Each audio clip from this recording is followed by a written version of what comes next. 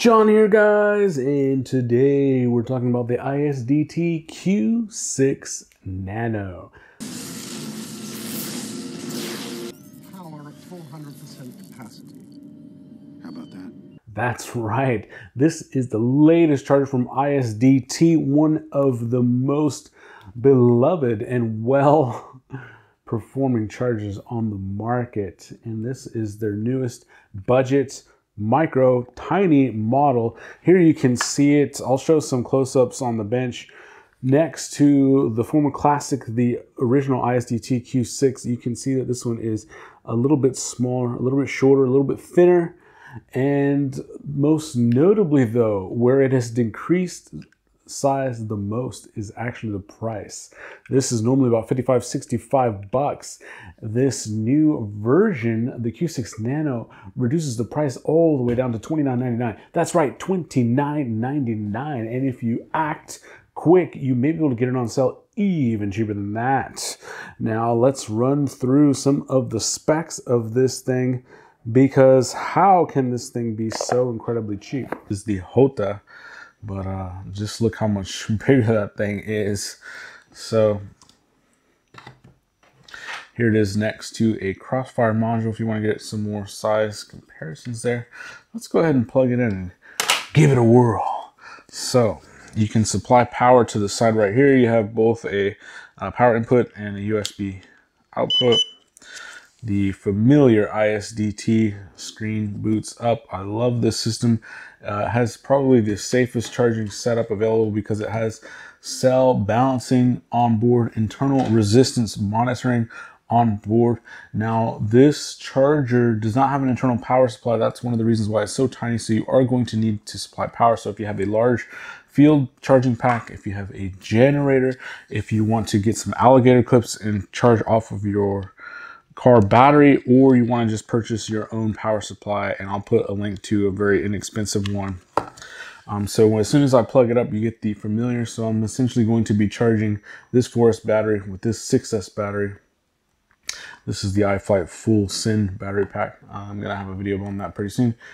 And let's see, it's very easy. I actually kind of like this compared to the scroll wheel, because you can just easily push up and down right there and in to go backwards. So I can see all my cells right there. Let's go ahead and do a little bit of charging.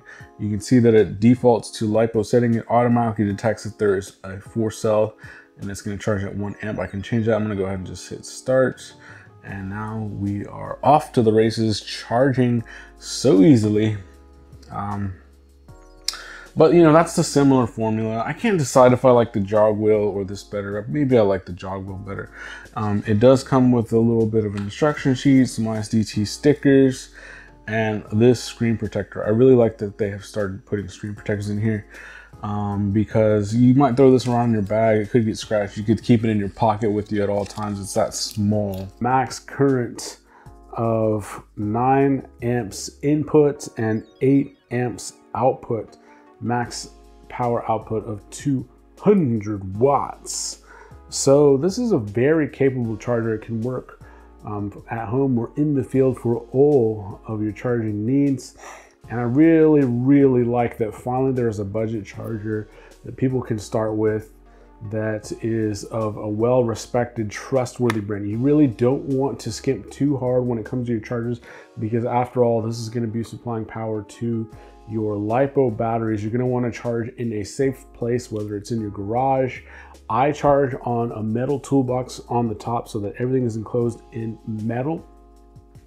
Always just to be safe, just in case you have an issue with one of those. And having a safe charger like this that can balance charge, that can monitor internal resistance, is absolutely the safest. So if you're starting out, get something like this, only 30 bucks. Now you are going to need a power supply. I'll put a link in the description down below for a $30 power supply, or you can provide any of your own. If you happen to have a spare PC power supply laying around or an old Xbox 360 power supply, you can mod one up like I did. Plenty of options there.